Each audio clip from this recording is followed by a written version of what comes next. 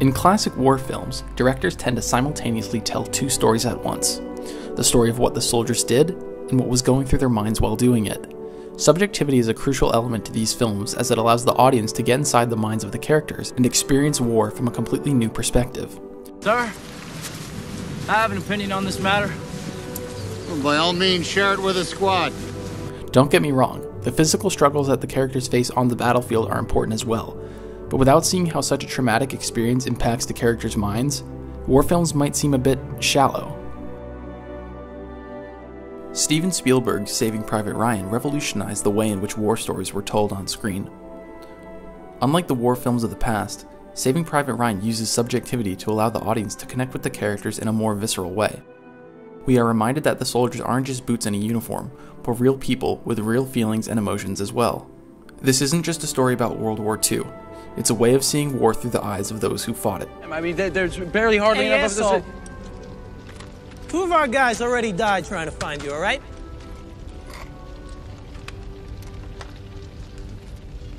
The film follows a group of Rangers during World War II led by Captain Miller, played by Tom Hanks, on a mission to rescue Private James Ryan. The famous opening scene is filled with certain elements that allow the audience to see what is going on through Miller's head as hell is unleashed around him.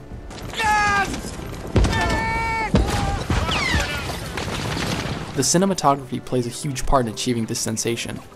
The shaky camera angles allow the viewer to feel the explosions and vibrations of the scene, while also giving the footage an unstable and chaotic feel. In fact, Spielberg did not storyboard the film at all. He wanted the camera angles to be inspired spontaneously by the action. As a result, the viewer is placed directly into the chaos of war, just like Captain Miller.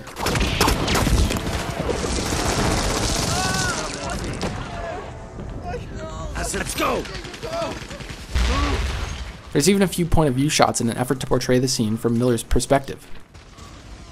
It actually took me a few times to realize that this is a first-person shot from Miller's point of view.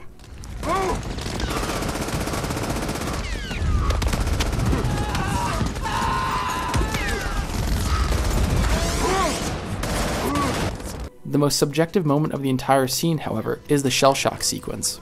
The sound of the battle fades out as we retreat inside Miller's mind as he attempts to comprehend the turmoil around him.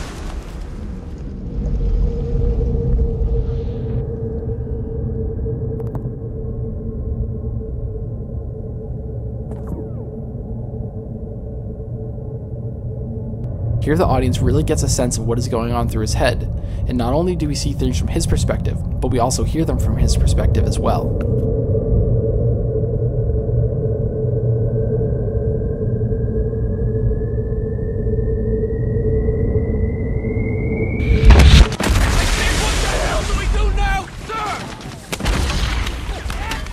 There are a few other characters that are portrayed with strong subjectivity as well, such as Corporal Timothy Upham, an innocent, intellectual young soldier who is forced to tag along with Miller's squad because he speaks German.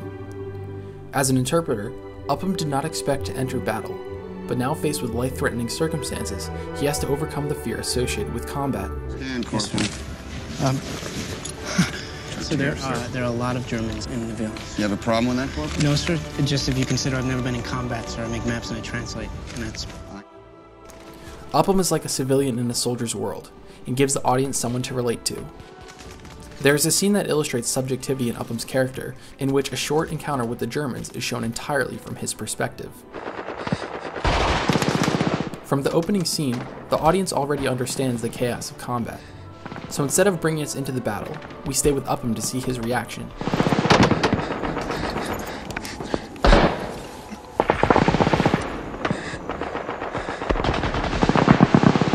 By viewing the battle through Upham's scope, the audience is given an outsider's view of the brutality of war.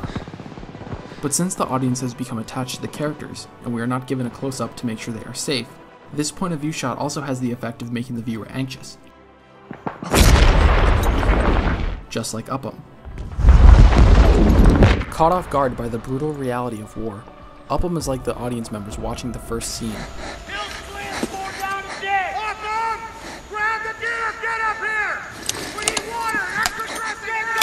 Providing subjectivity for Upham's role is crucial because his character represents sanity. In war, barbarism is normalized, and it's easy to forget that soldiers were once just average, regular people.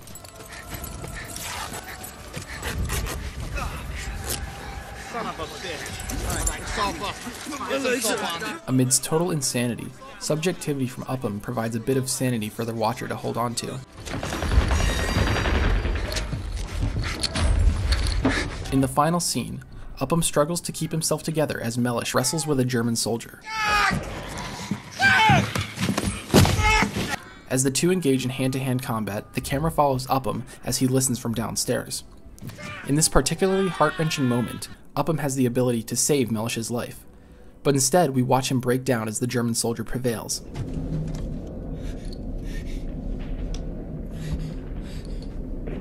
Again, hearing and seeing this fight from Upham's perspective gives the audience an idea of the mental toll of war.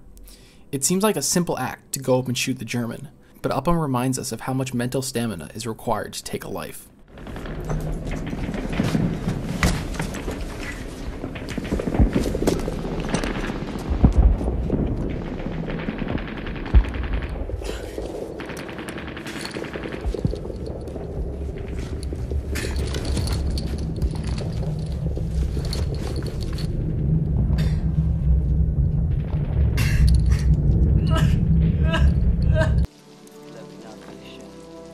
Subjectivity is also present in the character Private Jackson, the Bible-quoting sniper played by Barry Pepper.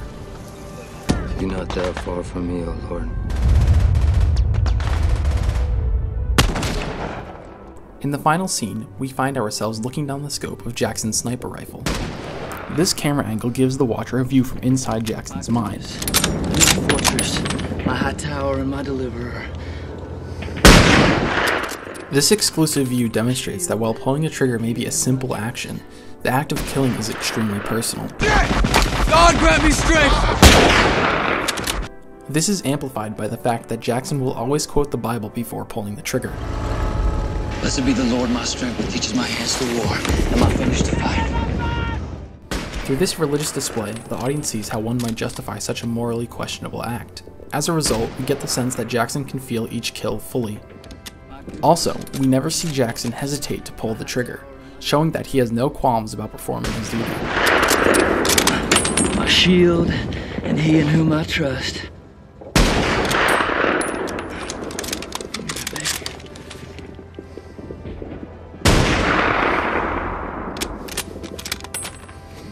Subjectivity in Jackson's character shows the audience how an individual is transformed by war to the point where killing becomes second nature.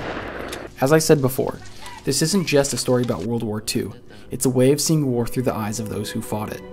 Without subjectivity, it would be much more difficult to connect with the characters in Saving Private Ryan, and this classic war film might not be so classic.